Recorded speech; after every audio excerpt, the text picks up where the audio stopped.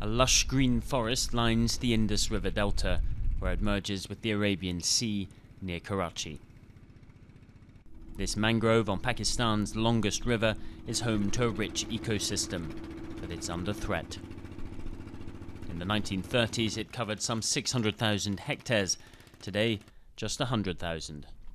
Most of the mangrove has been cut down for firewood, the loggers undeterred by patrolling activists. I sell this one bundle for as little as 20 rupees, 10 rupees. It is a very small income.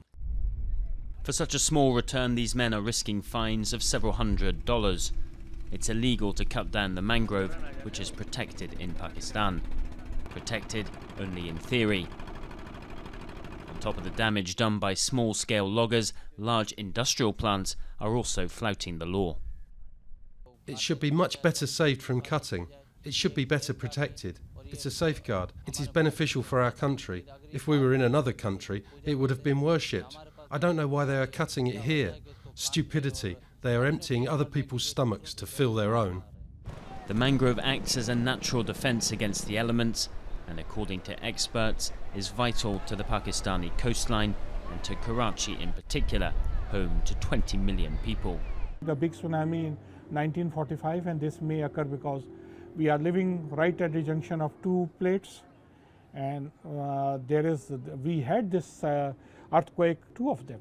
So if any of them in the sea, if the epicenter is the sea, then it can generate a tsunami. And if tsunami is generated, the most severely affected area would be the Indus Creek area.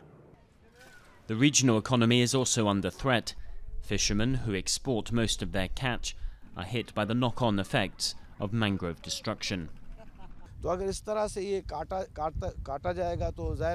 it's cut down like this, then of course it's dangerous for us, for our environment.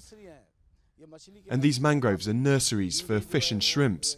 They lay their eggs and give birth here, and the fish also grow here. But there is hope. Things are slowly changing thanks to the work of environmentalists. And over the past decade, the mangrove has been reclaiming its territory, little by little.